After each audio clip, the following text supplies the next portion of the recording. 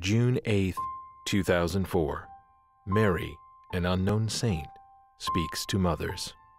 Again today, I speak to mothers. Jesus, who understands all, wishes that I speak to you with the power of experience.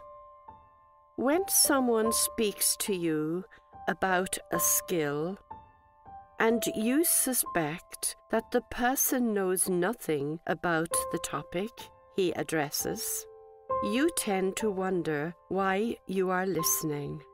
But when someone speaks to you with the benefit of experience, you listen more carefully.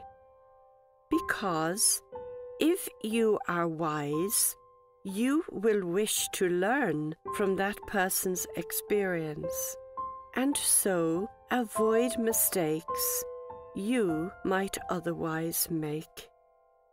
I wish to help you to understand the noble task of mothering that God has willed for you. If you are a mother, the parenting and direction of your child must be the first priority of each day. You must see to the child's needs before anything else. If you are working in a job where it is not possible that you do this, you must consider carefully whether or not our Lord wishes you to remain in that job. Again, I must say that I do not speak to mothers who are working to provide for food and shelter for their children. You will know yourself if you are working from necessity or working from the desire to acquire more worldly possessions than you need. Let us examine what is necessary for a child to flourish in today's world. Food, shelter, and clothing are the barest concrete necessities. What kind of food does your child need? Simple food, prepared at home by someone who loves the child. This is the best way to nourish a growing body. If your child is well used to eating at home and eating simple foods, that child will not demand more elaborate fare.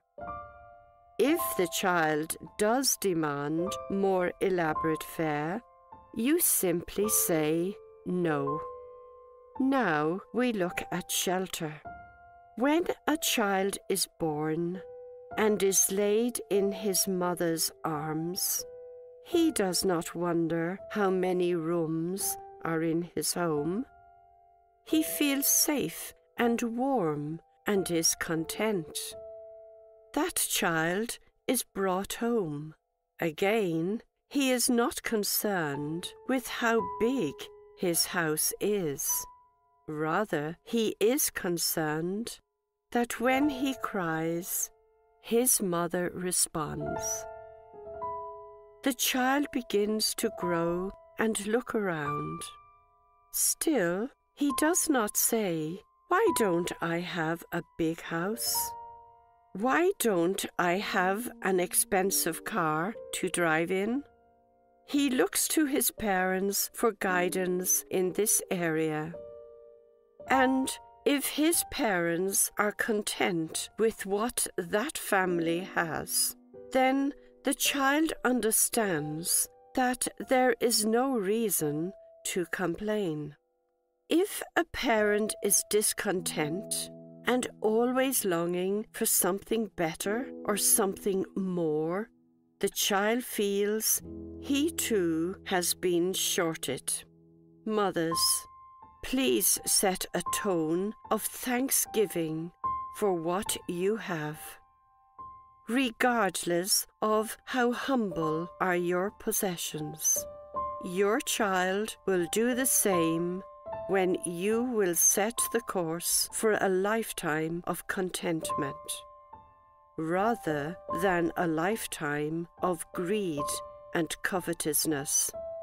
I must speak about clothing.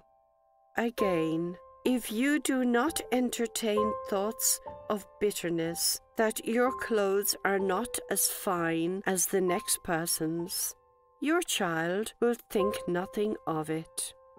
When he comes home and says that other children have better clothing than he does, you must say that in heaven nobody looks at clothing, and begin to praise the beauty of your child's soul and the lovely virtues that are developing.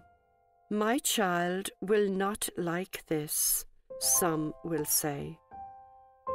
Again, I say to you, dear mothers, that your child will adopt the tone you set. Set a tone of simplicity in your home and explain to your child that your family rejects the notion that fine clothes and homes make fine people. Holy households make fine people, and that is what you must strive for. You will find peace in your home if you try to implement these concepts, because you will have all of heaven assisting you. I understand that some children have been exposed to worldly ideas, and we will speak about that tomorrow. For today, concentrate on simplicity in your home.